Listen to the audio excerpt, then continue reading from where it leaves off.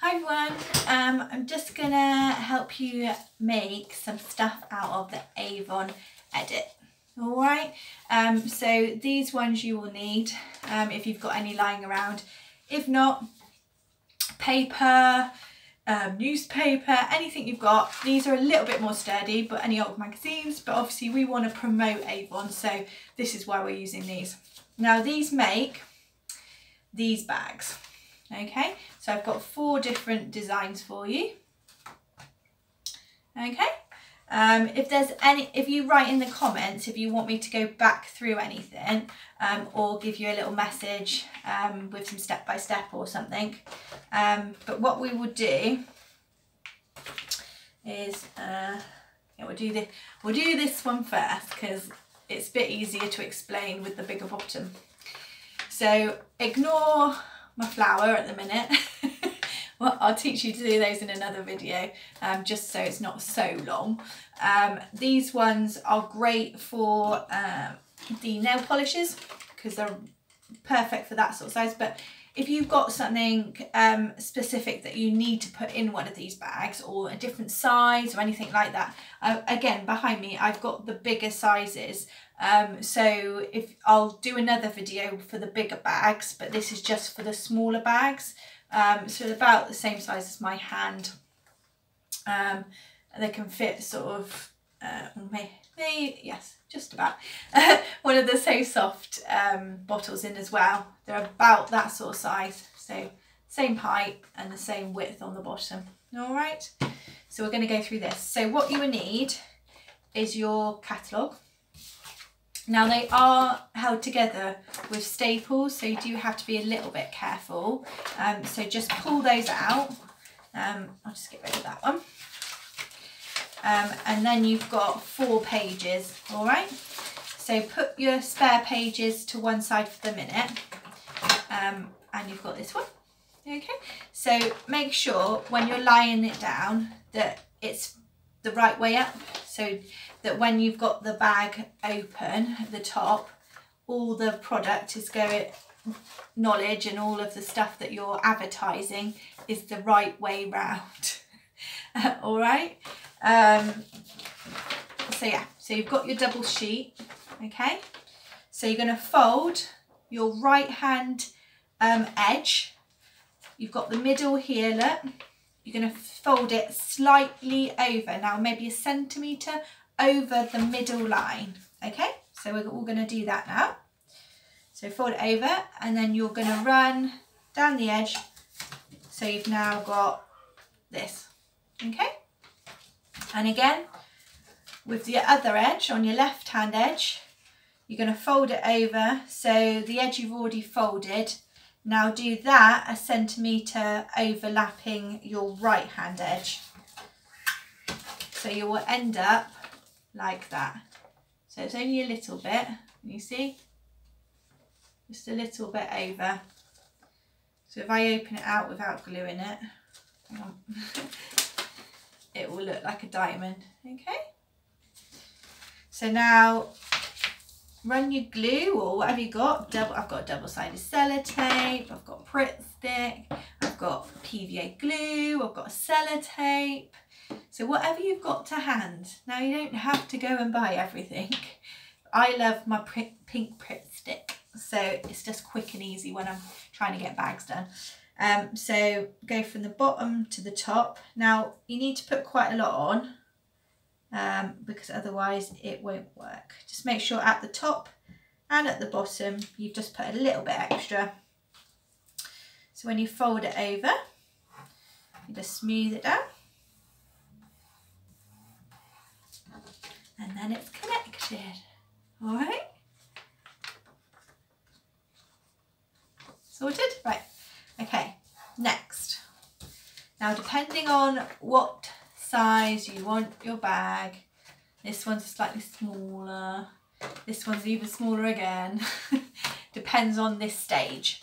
So you really need to measure whatever you're putting in. Now I'm going to just show you with the nail polish that you need to put it on the side and then measure up. So make it a little bit bigger so it's not tight in the bag, but you just need to do that and then go with your fingernail, just mark on your paper where that goes up to, so you know when this goes in to your bag that it's going to fit, okay? Because you don't want a bulging bag because it doesn't look very good. So wherever I put my fit, there we go. So I'm going to fold it up. So you've then got a backwards L or frontwards L, whatever way you want to do it. Okay, so you folded it up to that. So that's that one. Now this is the bit that's a bit fiddly, so I'll come a bit closer so you can see. Now, so you've got your L shape and then you can see your opening.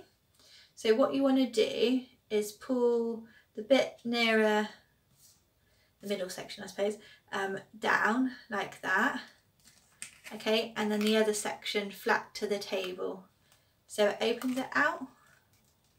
Okay, and then obviously you've got this middle line here. So this one here. So these two edges, this one here and this one here, need to go flat. So they then make a triangle, so it's all in line, okay? So I'll do it the other way so you can see. So this bit here needs to go in line with this bit here. So you pull it down. I'm trying to do it in the mirror, but okay. And then you do that. Okay, so that's what it should look like now. All right, so like that. Make sure it's all with your fingernail, just run along all the lines so they're nice. Okay, so from this edge here needs to be over that way. So this line here, so it needs to come at least 1 centimetre over the middle line, because otherwise the bag will just open. So you need to fold it down over the middle line.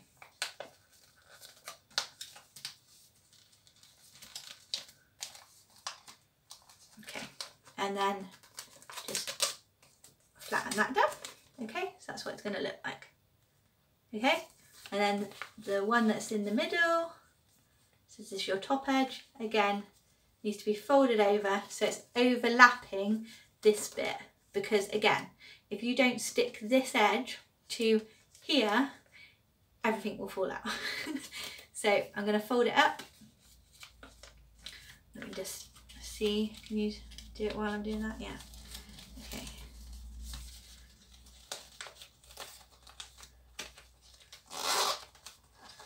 Okay, so it looks like that. Okay, so now we've got it nice and folded.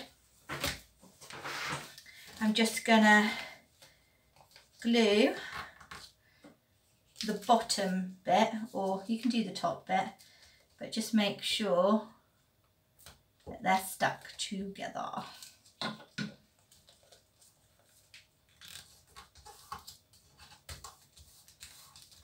Okay, so it should look like that. Okay, so you've still got it out a little bit, but it should be the diagonals there. Now this is another tricky bit. Now you see you've got like a square that side or a diamond that way. This edge has to go into this diamond here. Okay, so you're going to be folding it downwards like this, so it sits into that. Hard to do when I'm in the mirror, right? That into that edge, look. Okay, so it's basically in half, and then you're going to fold it all the way along. Okay, so you've made it from a diamond, or I suppose it's a bit more of a square that way, and then folded it so it's in line with this line here as well. Okay, and again with the other side, can you see the square here? So you're going to fold this bit here into this bit here. Okay,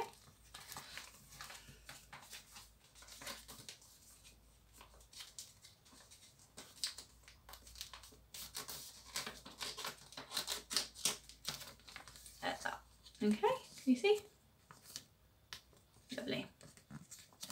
Well done. If you've got this far and not had to go back, you're doing brilliant. Okay, so we're nearly there, okay? So now you've got that far, so it should look like that, like that. So now you need to go to your open edge and put your hand in.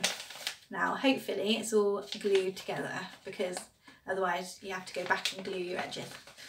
Okay, so pull out all your edges.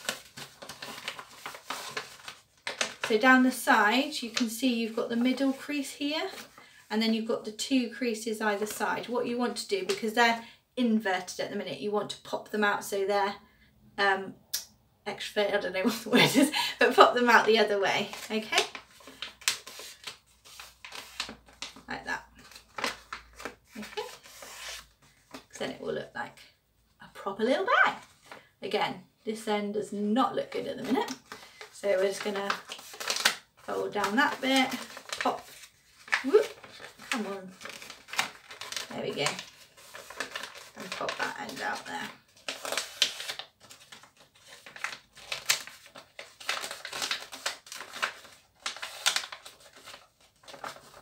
Okay, all right, so it's turning into a bag. I mean, you could use it just like that now.